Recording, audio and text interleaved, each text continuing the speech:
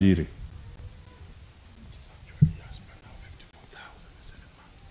Yes. In fact, naarifiwa na mwalimu wa KUPPET, president wa KUPPET, kwamba we have actually moved from 30,000 now, as at today, there are 54,000 new teachers. Asante sana for that information. Kwa hivyo, we have to make the difference. Ushuru, ukiniuliza, hata nikiuliza mtu yote hapa, atasema hatupendi kulipa ushuru. Globally, the world over, everybody will say, hii mambo ya tax ni ngumu. But hakuna taifa ambalo linaweza kuenda mbele bila wenyeji wa taifa hilo kulipa ushuru. Mimi nilikuwa waziri wa fedha. Nafahamu haya. Hauwezi ukajenga barabara ambazo tunauliza bila sisi kulipa ushuru. Mshahara wa hao walimu tunataka tuajiri, ni lazima sisi tuwalipe kutoka kwa ushuru wetu na watoto wetu wasome. Hatuwezi kopa pesa za kulipa mshahara za walimu. It is not possible. Ukiona wanakopa pesa ya kulipa mshahara, basi hiyo taifa iko bankrupt.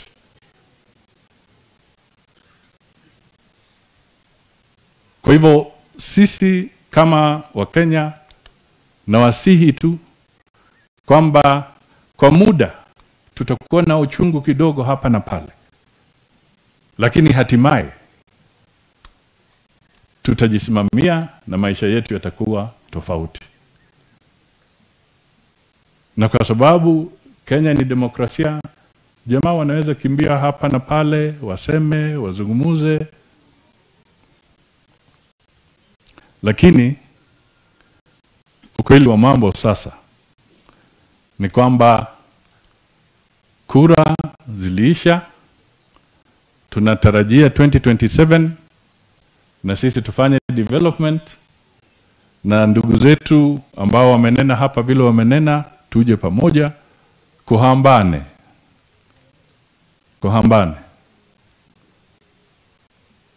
Tunataka footprint yetu tukienda 2027 kwa kisiasa, kwa serikali, footprint yetu iwe kubwa. Na tena tunataka sauti yetu iwe more united than ever before. So I extend that olive branch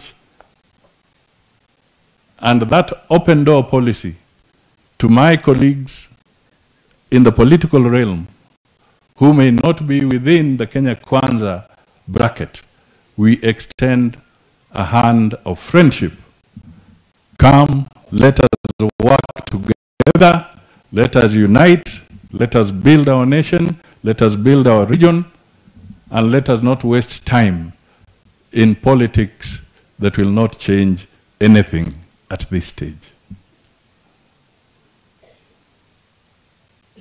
It will not happen. It will not happen. Ndugu yetu hawa wengine wanazidi kusema, namna gani. Mimi niliwahi kutembea na Uhuru, tukaenda na yeye Nigeria, tukakutana huko. Nikakutana na Uhuru tukiwa Bujumbura kwa mambo ya kuleta amani katika eneo hii. Na Uhuru akasema mimi nilipeana ushukani. Si ndio yeye mkubwa wa Azimio? Na anasema yeye alifanya nini? Sasa wewe mkubwa wako alipeana ushukani, akapeana fimbo, akapeana sword, akapeana katiba, akasema huyu ndio mshindi. Sasa yani Uhuru alikuwa na shida gani? Na yeye ni rais ambaye amestaafu.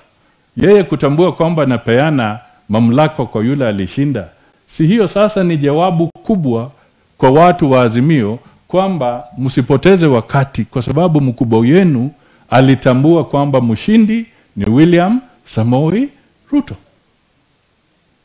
na akapeana. Sasa hii ingine yote ni sarakasi.